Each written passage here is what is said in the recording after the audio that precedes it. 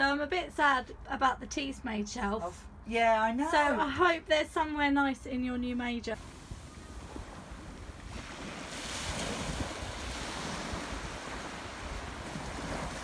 Okay, go.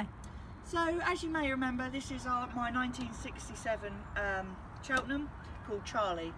Unfortunately, she really was too much of a project for me. And plus we saw that we found the major on the market, and we fell in love with it, and we had to have it.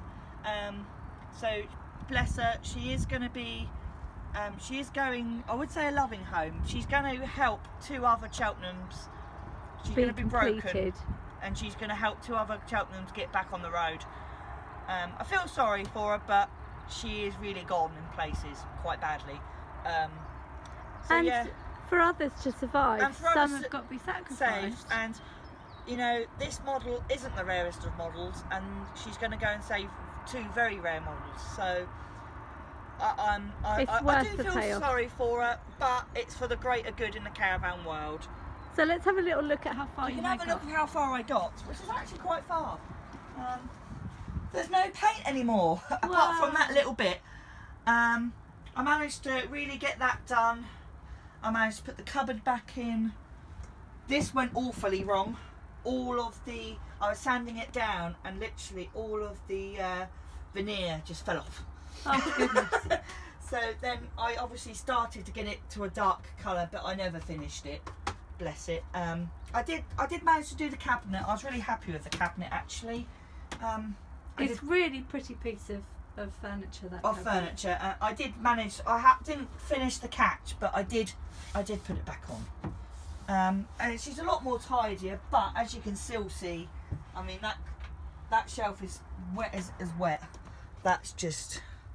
And for this caravan being not a rare model, not an important model, no, the level of work that you would need to put into it, you would really need to love it. I mean, yeah, you really do. I mean, there's loads of Cheltenham stables on the market, and I felt that, bless it, she does deserve it, but at the same time, she needs to save others. Yeah. And now you've got your dream caravan. I did put in the oven though. And it's a lovely reconditioned serviced oven. It's a really nice one. I kind of wanted it, but I've sold it with the caravan, so I can't really. Yeah, they'd noticed if it was missing. I think they would.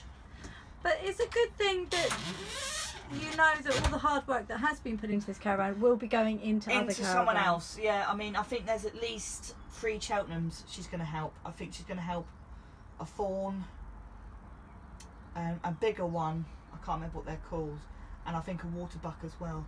So she is going to help quite a few caravans. And I mean, it's all sad when we see things in the scrapyard, but we do sort of understand that there are some parts that you just cannot remanufacture now. No. And they're going to have to come from somewhere. So in order to make probably more than 3 caravans perfect, we're going to lose one. Which isn't a notable. It's a shame, but item. I think she was sat in a field for far too long. Yeah. I mean, each corner is knackered.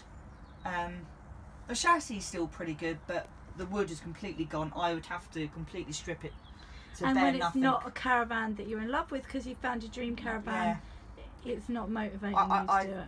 I found, to be dreadfully honest, we found this locally and we was like, yeah, I'll give it a go. Even though in our minds we always wanted the major, and then the major turned up, so all work on this completely stopped.